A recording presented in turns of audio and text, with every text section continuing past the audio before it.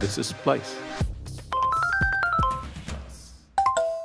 You're listening to a recorded session from Splice Beta 2022 in Chiang Mai. We've edited this, but only slightly. Hey, this is Alan from Splice. You're listening to a session with Nishant Lalwani, the CEO of the International Fund for Public Interest Media, on what he wants to see in a great grant application.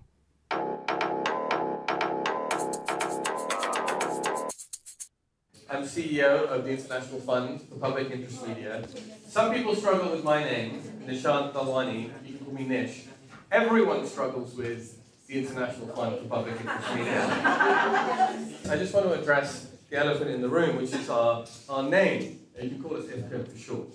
When we were starting to work on the concept for the International Fund for Public Interest Media about 4 or 5 years ago, we had this idea that we needed a global fund for journalism supported by governments, corporates, and philanthropy in order to radically increase the amount of money to come in to support independent media organizations like the ones in this room. And we thought, it's not a good name, but let's just say what it does on the tin. And then later we'll figure out a better name. We're so far from getting any money and actually getting this off the ground. And then in December of last year at the Summit for Democracy, President Biden and President Macron and Prime Minister Jacinda Ardern, Minister Audrey Tang of Taiwan, the Korean Prime Minister, all publicly used our name when announcing support, and so now we're stuck with it. So that's why we're called the International Fund for Public Interest Media. But it is a name that we've grown to be proud of, because we think that it represents the high-level financial and political momentum that we've been able to get for the cause of independent media. We think that it represents a community with momentum of those who want to address the problems we're facing in the space. And we also hope that it is a genuinely global approach to tackling the issues in our sector. Not just a global north approach, but a genuinely global approach to tackling the issues in our sector. And I'll talk a bit more about what we're trying to do. IFPIM is a new multilateral and independent fund to support trustworthy journalism, to enable those who want to support journalism to reduce both the political costs and transaction costs of doing so. I don't think that Taiwan have done very much international media funding, for example, but they are a contributor to our fund.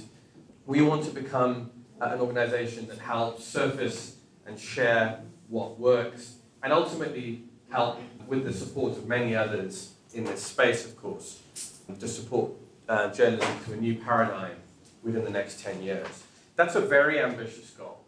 There are many people who have been working on this for a long time.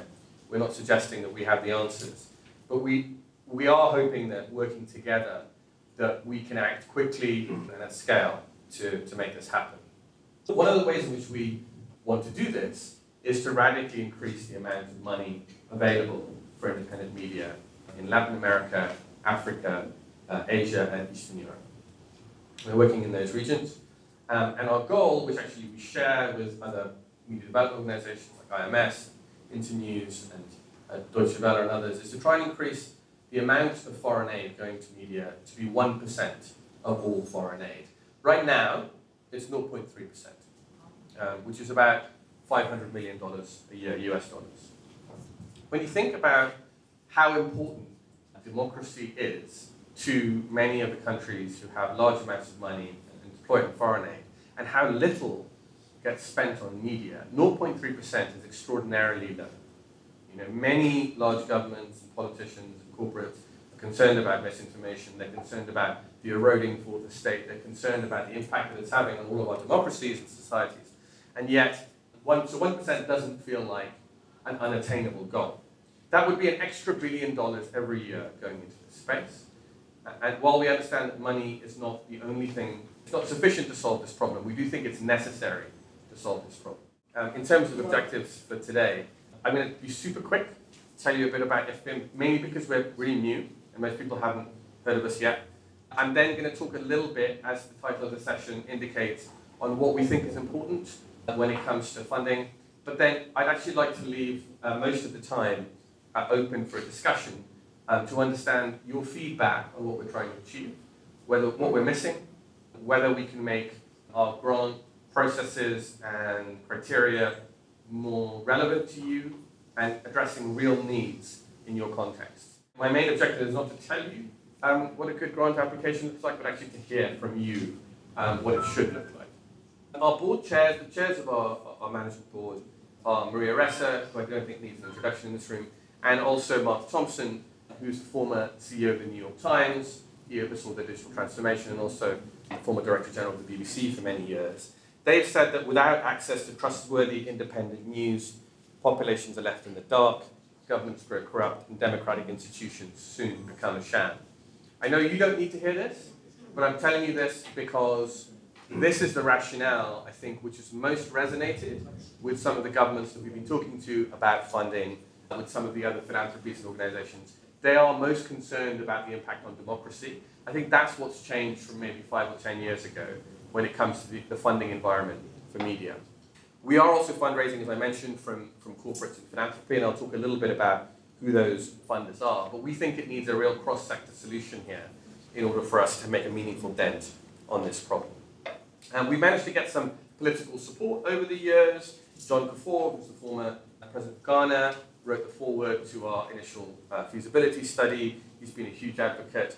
The UN Secretary General last year called on all UN member states to contribute to what he called a vital new endeavor. I've talked a bit about President Biden. We were sort of a marquee initiative, he called it, at the Summit for Democracy last year. The next summit is planned for 2023, and that's actually where we hope to launch IFPIM and begin our grant making. We'll be at the Paris Peace Forum with Emmanuel Macron next week, at the end of next week in Paris, and they've also promised support. A few of our other funders, I'm sure you'll recognize these as a mix of old and new funders in media, but aside from USAID, New Zealand, Estonian, Taiwanese, Swiss, Swedish governments, we also have Illuminate, the MacArthur Foundation, Google, Microsoft, and also the Ford Foundation, who announced a commitment of $5 million last year. In all of these instances, we have asked for new allocations of funding. We want to try and be additive in this space. USAID made it very clear that this is in addition to their existing funding in media. The Ford Foundation tend not to do any international journalism funding. They only focus in the US. And so them giving us money is essentially new funding for journalism outside the US. And we hope the same is true for many of the organizations on that list. In terms of where we are in our development, we're still very early. We've been working on this idea for a number of years. I first spoke about IFPIM in 2019 at the Global Media Freedom Conference with Sunny Sui, who's here in Chiang Mai this week, and Maria as well, Maria Ressa, among others. We did a panel back then testing the idea of the fund. That was pre-COVID, many years ago. But during the pandemic, we had a lot of consultation. We had an advisory group with people from all over the world who were providing us advice on how to change things, how best to do things. Massive thanks to Alan, actually Alan Soon, who was on our advisory group at that time. We raised a small amount of money there, $1.5 million, and that we went to existing media funders like Illuminate and MacArthur because they understood the need.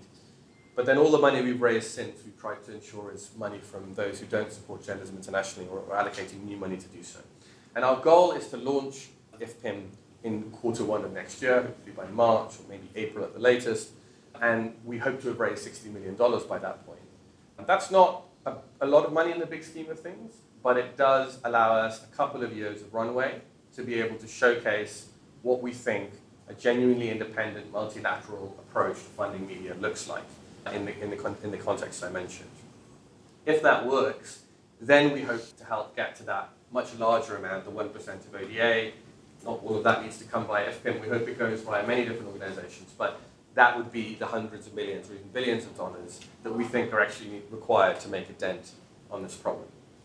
In terms of what we'll be doing direct grant making to media organizations.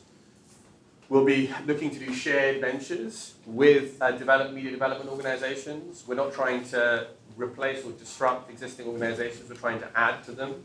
That's why we're sponsoring Splice this week, because we think Alan and Rashad and what they're doing is fantastic, as is the rest of the team, and we want to be able to support organizations like this one who are actively working on media development to expand that. We want to be able to provide the kind of support that media organizations need around sustainability, organizational development, and so on.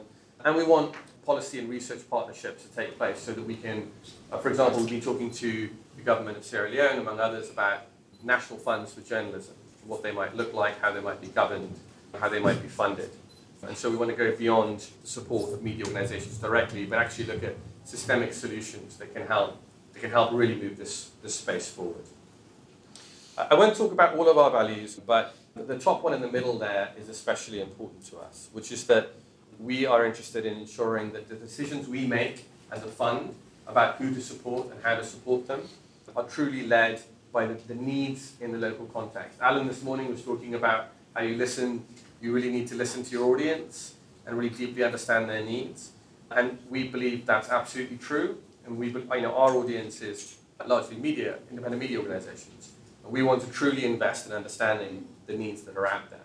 And that starts, I think, with hiring people with lived experience from the regions in which we're working. So we're hiring at the moment for a regional director for South and Southeast Asia. If you know any good candidates, please let me know. They will be responsible for deploying IFPIM's budget, choosing which countries are best to operate in, and we're looking across the region, so it doesn't matter where people are located. So come and find me if you know a good candidate, or even if you're interested. We also want to ensure that we are supporting organizations in a way that doesn't constrain or limit their growth. So we're providing core funding insofar as we can, and every grant that we do, we'll be looking to provide as unrestricted funding as is possible. We did a small open call, proposals already, which launched on World Press Freedom Day on May 3rd this year. We did that because we're new, and we're also a startup, like many of the organizations in this room. And we need to learn about how to grant make and work with partners effectively.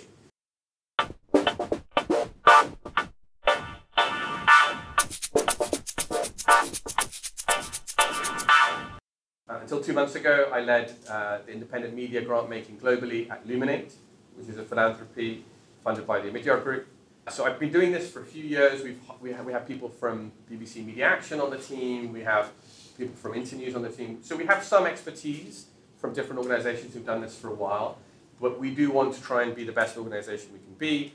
And part of that is learning by doing. So we had a small amount of money we already received this year, just a few $1 million. And we did an open call for proposal in these 17 countries. These countries are not indicative of where we'll be working in the future. I should say that. We chose these countries because we wanted to learn. And of course, the challenges you face in Nepal are completely different from those being faced in either Malaysia or Afghanistan. And so by working in quite different countries in this first open call, we feel that we can start to learn about whether our criteria genuinely applies across different countries, what else we need to learn in order to launch successfully next year. Because we'll only start grant making really when we launch in March or April, once we've raised our initial capital. I know some of the organizations in the room applied for this funding. We have to get back to you very quickly if we haven't already. We're a very small team at the moment, just a few permanent staff. We are trying to get the funds out as quickly as possible and promise to do so with most of these organizations in the next couple of months.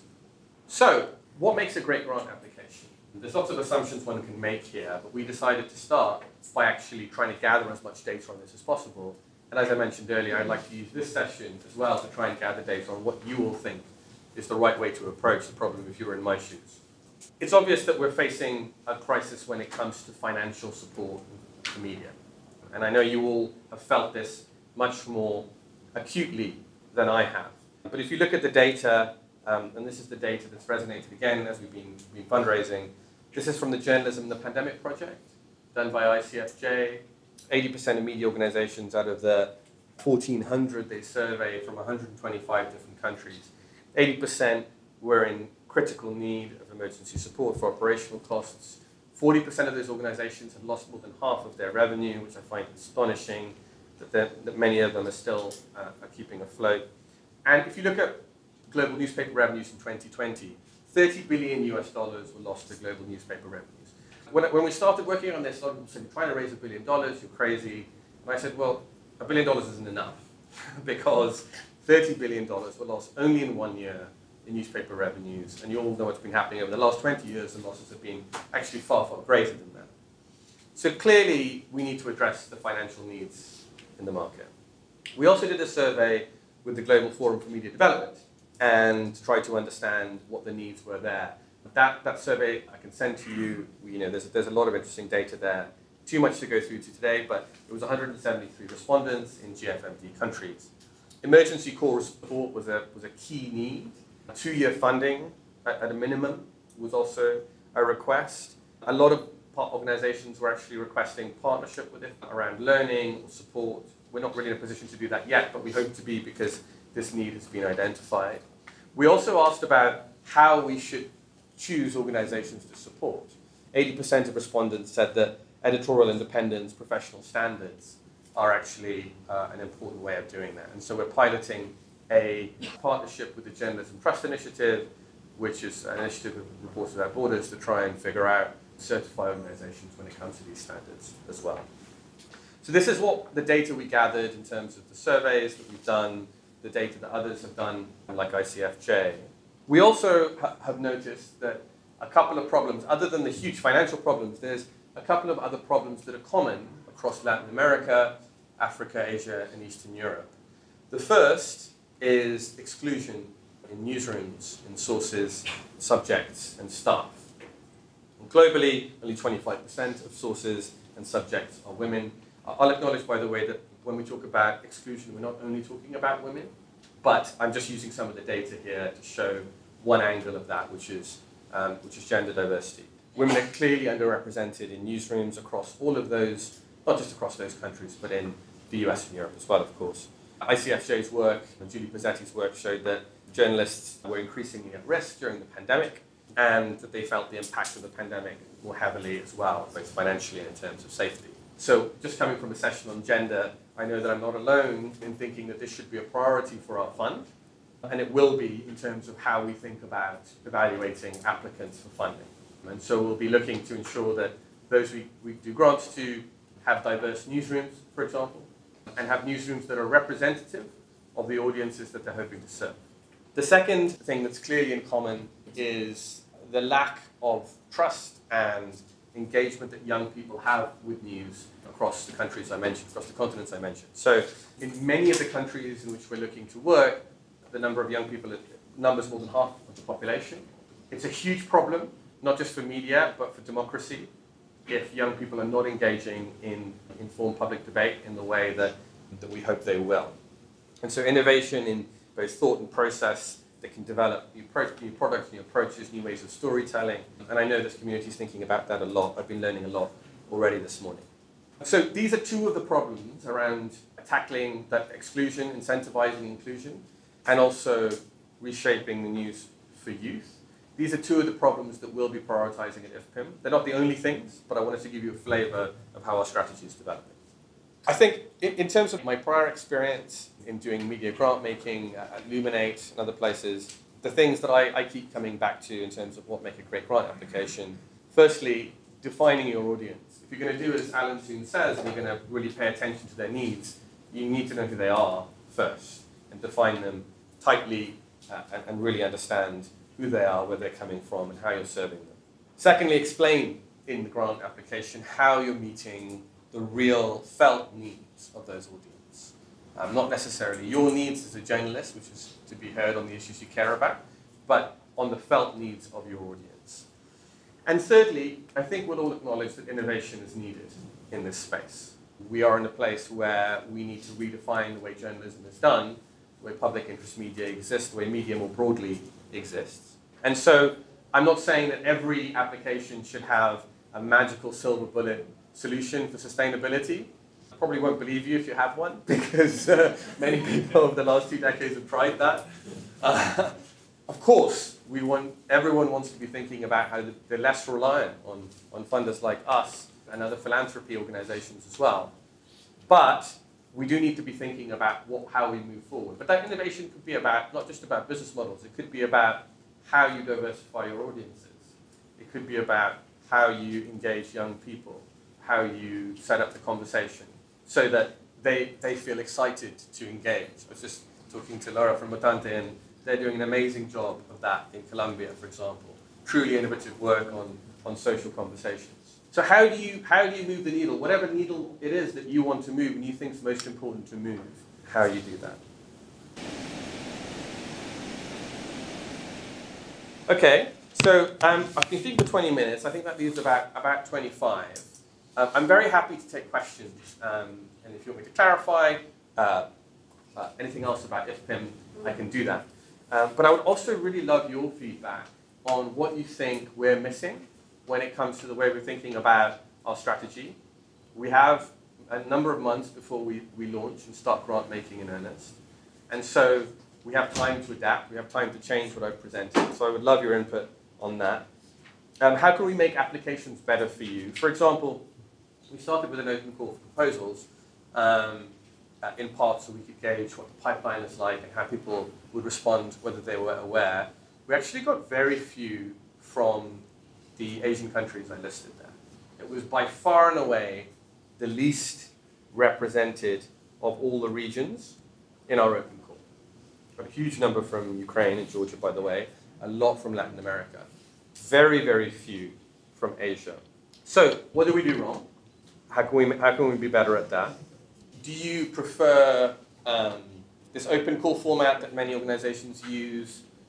Do you prefer trying to get through to an individual at the organization, and they have pros and cons? I would love to hear good experiences that you've had with other funders. And what advice do you have as we prepare for launch next year? How should we be thinking about the problems we're trying to address? Hi, my name is Trina. I'm technically a media consultant right now. I just left my last job at a tech company.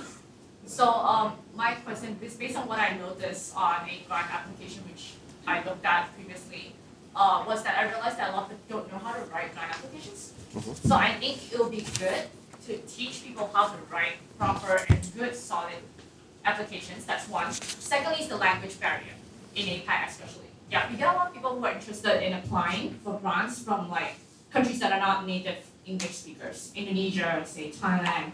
And so then what I noticed is that they don't know how to write good grant application because most of these grantors, I guess, they are submitting applications in English. They don't have anyone to review applications in foreign language. So I think that's also another barrier. Yeah. Yeah, thank you very much. That's good feedback. I think this session is being recorded, so I don't just take notes, but I am listening, and I'll listen back to this so I don't lose these insights. Yeah, I completely agree with you. Our open call, we translated into 7 languages. It did slow things down when we had to review them because everything had to be translated back. Not all of our languages were covered by staff. But I think it's incredibly important if we get to beyond the usual suspects that we can do that. Thank you.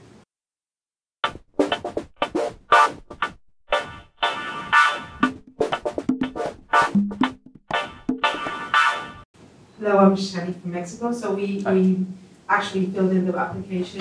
We didn't get through the second round, but we'll try again. I think the application was very clear. I think it's best if it's a public call. Okay. Because letters of invitation, the other methods of finding, doors that don't exist are very hard. Maybe, I know it must be really difficult, but I wonder if there's any way to have some feedback. I know there must be sort of general formats. You cannot respond to everybody like a tailored response, but I wonder if there's any way you can give feedback as to what aspects of the application maybe failed or could be improved. Yeah, thank you. We have heard that from others, and I certainly had that feedback at Luminate as well. When we launched the Open Call, we had 5 staff full-time, reading several hundred applications. So it was difficult, but I think it's the right thing to aspire to, and we'll try and find a way of doing that in a way that's useful in the future. Hi, Nishant. This is Sheena. I work for Google, the News Initiative, so we do a lot of work around funding mechanisms as well. I'd love to hear your thoughts on how are you thinking about success in terms of the partners that do get selected or publishers that get selected. What are the metrics for success? And a second question, something that we're grappling with as well, a lot of the feedback from publishers you do fund is the last mile execution of the funding itself, which is just how are you thinking of supporting them through implementation, if it's tech in nature or just strategy is how do you make sure that every dollar spent and actually benefiting the organization? Yeah, thank you. So in terms of success, I think it depends on the type of media organization. And so if we're thinking about three different types of possible grantees, right? The first are news outlets. And then the second, I'll go through them. The second are intermediaries who are trying to support the ecosystem, I would say like Splice.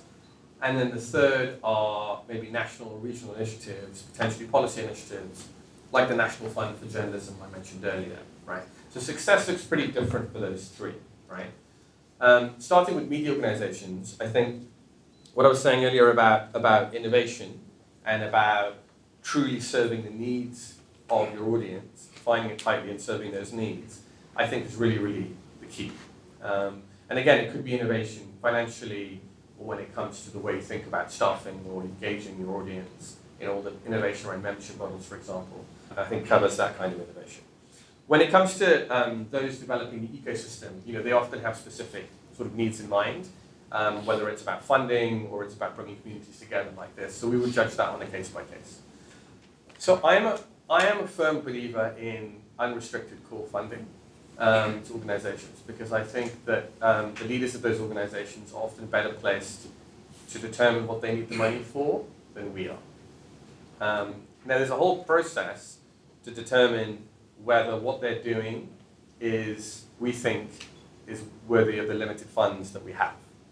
But if we do, I don't believe that we should be micromanaging, how that's executed. I think if we can, we should be providing an avenue for shared resources. We've had a lot of requests for shared publishing platforms and other tech resources that potentially different media organizations have been developing individually, and that's obviously not the best economy of scale to do that. So if we're hearing voices, the same needs from different voices, then we would consider building interventions or funding others to build interventions. But otherwise, I think we want to be able to defer to those leading the organizations to do what they think is needed. Thanks. Yeah, I'm Lars from International Media Support. Hi, Lars. So a question regarding FPIN, if that's okay. Yeah. I'm wondering, when you speak about inclusion, have FPIN given consideration to local media? I think this crowd is a very sophisticated crowd of media. They have a lot of knowledge, also on access and funds. I think more can be done, but the real need is really local level media. There are thousands of them. It's also very difficult to develop a strategy for supporting local media financially because of the numerous outlets there are. But have you considered this aspect of financial media support? And how are you defining local? Is it anything that's not national or regional? Well, I would say not capital-based, mostly based in provincial, district level, in many cases ethnically defined, and serving a rural audience. Yeah, and so I think it's a very, very good question. And it's one that I think depends on what approach we take when it comes to our funding strategy, right? Do you fund organizations that really, really, really need the money?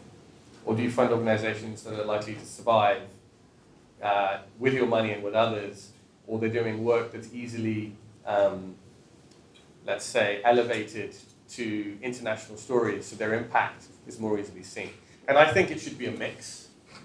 I hope we're finalizing our first round of grantees now. There'll be about 10. And I hope we're planning a local media organization in Latin America. I don't want to be too specific because we need to talk to them first. But it's been part of our thinking today. I think the major barrier there is the amount of money that we're able to raise. If we're able to raise enough money, then I think we can do a lot more when it comes to local media. But I have to be honest, with the war and the recession, fundraising has not been easy. It was easier last year than it is this year, and those are very understandable reasons. But we hope that we can make enough significant gains on the fundraising front that we can support more local media. Hello, my name is Tayyab and I come from Pakistan. I'm a journalist. My question is about that. What is public interest media, what is the criteria if you have made it? Because, you see that, it is sort of a buzzword. A lot of leaders are talking about public interest media. So, and we know that legacy media, which is a corporate media, often sidelined with governments, right? So the public interest media stands for people, right? So is there a way, what is the criteria, and how to make them sustainable if they are your clients in a way? Yeah, thank you. I think you're absolutely right that public interest media is about what is the media that serves the needs of the publics in the different countries we're talking about, or locales. We wrote a feasibility study, which we published online. It's long, it's about 40,000 words, but it does have a full definition of what we consider to be public interest media.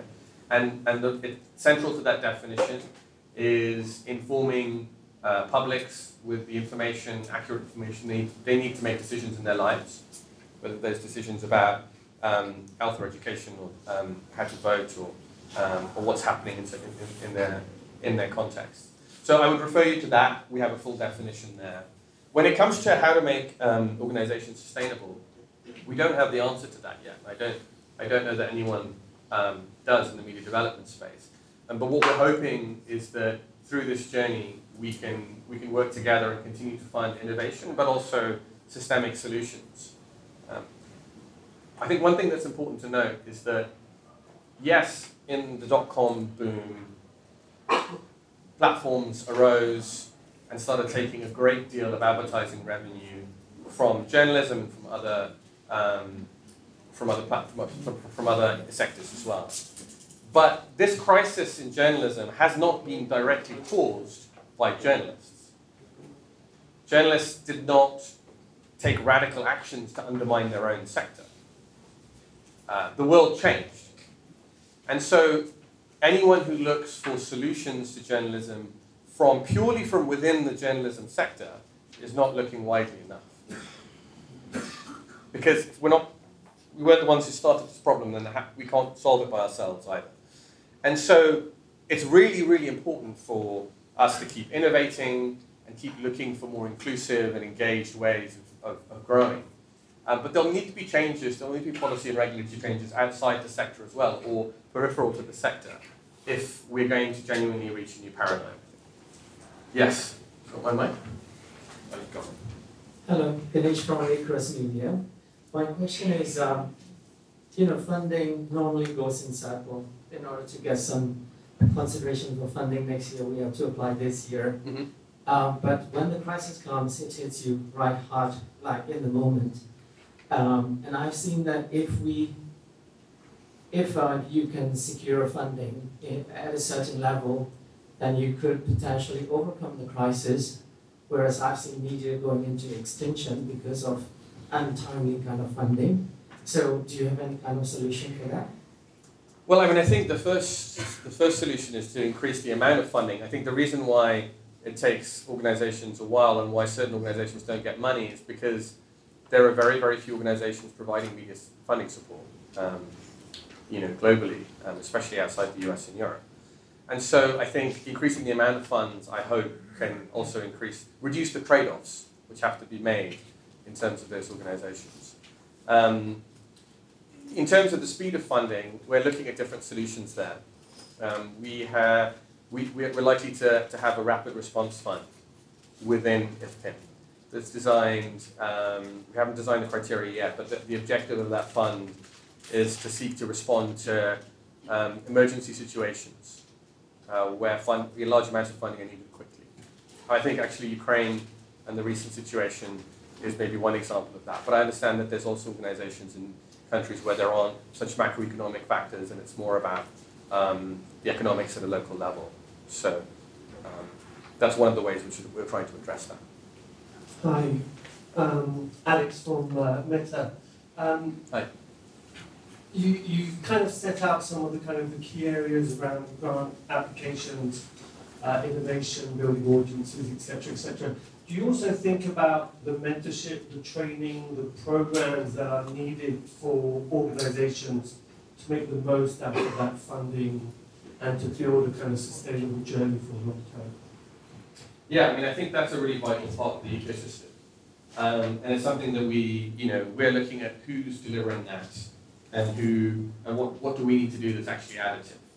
I know my colleagues from IMS here do a lot of really important work, BBC Media Action, Internews and others do a lot around media training and media support. I know Meta do it as well as Google. So we need to think about is it a capacity issue? Is it an expertise issue? It's certainly something that we want to build in over time, but we're trying to see if there's a specific area in which we think we can provide more support. So for example, in many of the more conversations we've been having around our open call for funding, and we've explained why diversity in newsrooms is so important. A lot of people have asked us, well, how do you define diversity? And what does it mean to you? And what targets should we set? That kind of thing. Now, I don't really believe in diversity targets per se, but I do think that the conversation around, okay, which audience are you trying to represent? How does your newsroom reflect that? And that kind of conversation with grantees, that's proved to be actually quite productive. And so maybe that's an area, I hope I'm not being presumptuous, but maybe that's an area where we could do something that is less focused on than in some other areas. So yeah, I would love advice from the group also on what the most acute needs are and where we should spend our resources when it comes to technical assistance or venture support or whatever you'd like to call it. Hi, Giulio Pino from Media, Italy. And yeah, if we're talking about what's missing in the 10 years that we've been existing as an independent investigative media outlet, Southern Europe is never on the list of anything. And if you look at the Reporters Sans Frontières Freedom of Information Index, Italy and Greece are far below many countries in Eastern Europe and in Africa as well. And the media funding landscape is terrible. Concentration of power, commingling with politics is making it extremely hard for us, and yet it's extremely difficult to interest any funders in our corner of the world, which is not really a faraway corner, and yet it's a blind angle in terms of funding very often. So, I understand that this might not be the most interested audience in this part of the world, but it's true that Southern Europe never exists in this, and yet the media landscape, the market, the funding is completely different than from Northern Europe. It's really a different continent from that continent. So yeah, how can we join in? Yeah. I wish I had an answer to that. I got the same question in Perugia in April, unsurprisingly. And I think you're right. I think it's very, very difficult. Luminate made the decision to leave our funding in Europe and the US recently, and the strongest feedback we got was from Southern Europe and Western Europe, both, because there is a scarcity of media funding. Some of the funders that we're targeting are EU members, and it's not really possible for them to fund from their aid budgets fund within the EU. So there's technically it's also difficult as well as strategically so. But yeah, if I come across, or if I can be of service in convincing other funders, then I'll do my best. Yeah. So for the intermediaries, one of the sectors that you guys want to support, the work that we do to help media organizations are usually the same kinds of things that we do to help civil society as well.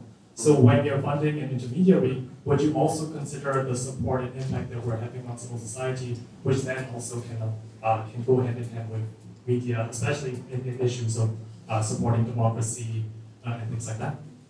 Or is it just going to be just like the impact you have on media? Yeah, I mean, I think we have to think about that carefully. We already have quite a broad mandate. Certainly geographically, our mandate is very broad. And with our commitment of supporting media organizations and intermediaries and looking at national, regional level systemic solutions, that's a lot of asks, and we don't currently know how much resourcing we'll have to do that. So I think primarily we'll be looking for impact on media. but I agree with your premise, which is that many of the needs facing media organizations, such as expanding their business development, organizational development teams, raising money, professionalizing HR, those are not specific only to media. And so I hope we can work with intermediaries that aren't only related to media to do that. I'm Rosie, I'm from the Bureau of Investigative Journalism in London. And we, just following on from your point, have lost or are losing our Illuminate funding. So a couple of, I suppose, points or areas of interest is one is how you, as a CEO of a really valuable fund, decide geographically what your strategy is, because I'm new to the funding world, ex-BBC, and it feels like the funding is moving away, certainly from the UK, or maybe we just need to think differently.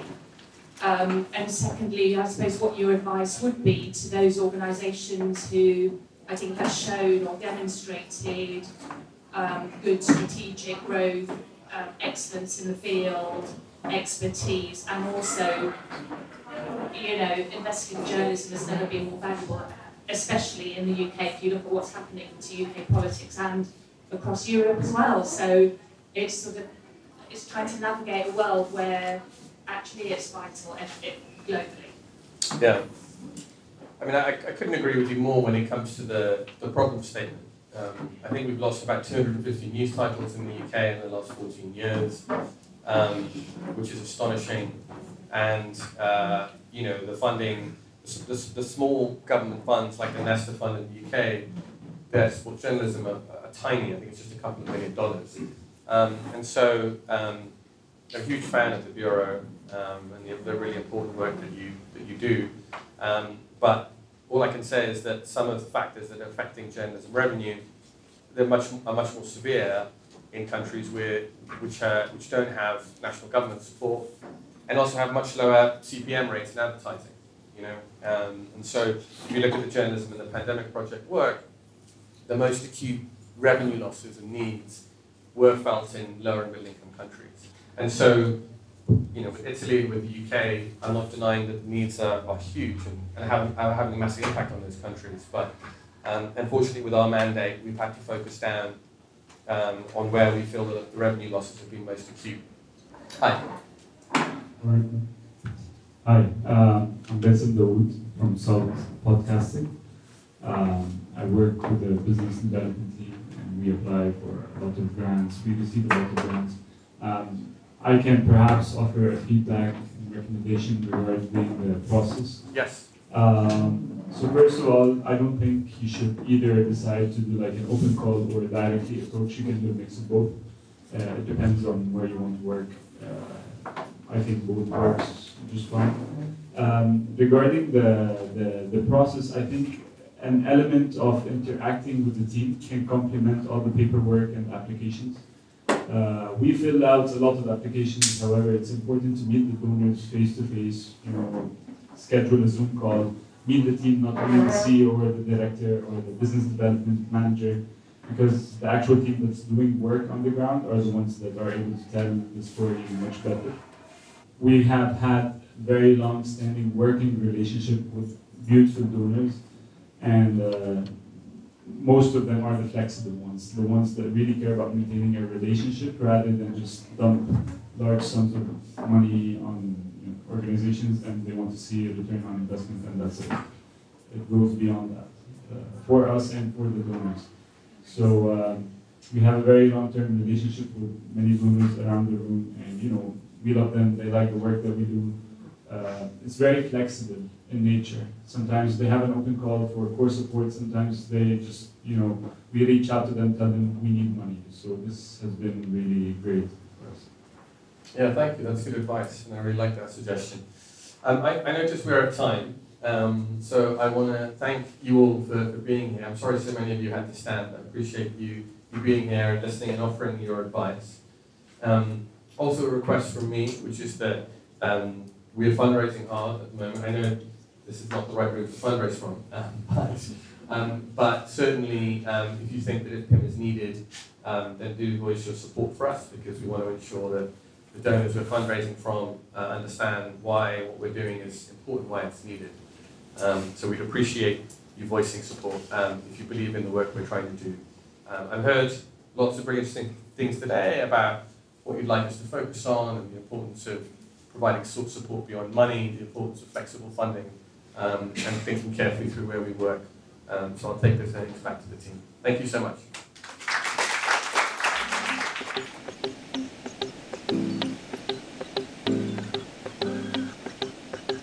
You've been listening to a session recording from Splice Beta 2022. Let us know what you think. You'll find us on splicemedia.com.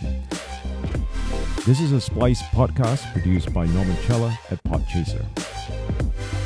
We'd like to thank our sponsors, Google, International Fund for Public Interest Media, International Media Support, Konrad Adenauer Stiftung, Luminate, Media Development Investment Fund, Meta, and Talent Media. This is Splice.